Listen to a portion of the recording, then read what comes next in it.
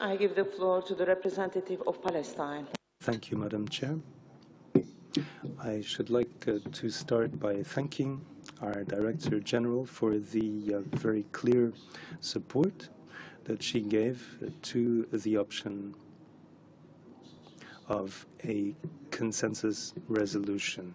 I should also like to thank our chairperson for her support for this notion of consensus and for all the efforts that she has had to make throughout this rather eventful session, it must be said. I should also like to pay tribute to my European colleagues.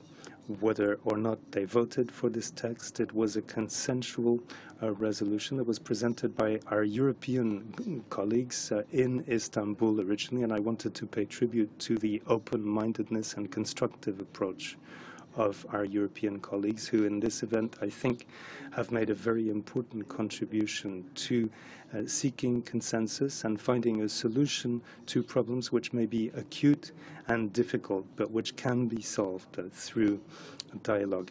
I would be in very bad faith if I were to say that I was very surprised by the reaction of the representatives of Israel. On the other hand, what I would like to emphasize is that I must say, perplexed. A storm arose some time ago because we were calling for a vote for a resolution on this city of Jerusalem. And today we come with an open mind to seek a consensual agreement, but the consensus in turn raises a storm of indignation. None of us are naive here. We understand the reasons for this anger, which in our eyes is completely unjustified.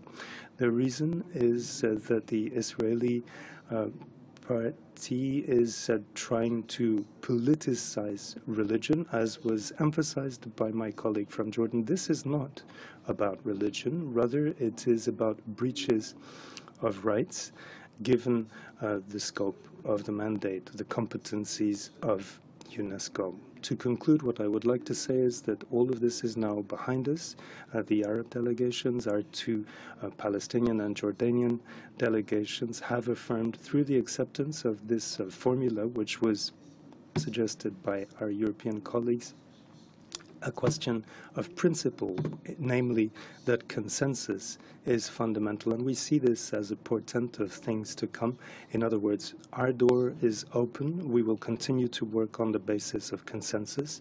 And I think it will be clear to all which is the party which is trying to politicize in very dangerous ways the issue of religion, and which is the party which is trying to operate within the confines of UNESCO's mandate. Thank you, Madam Chair.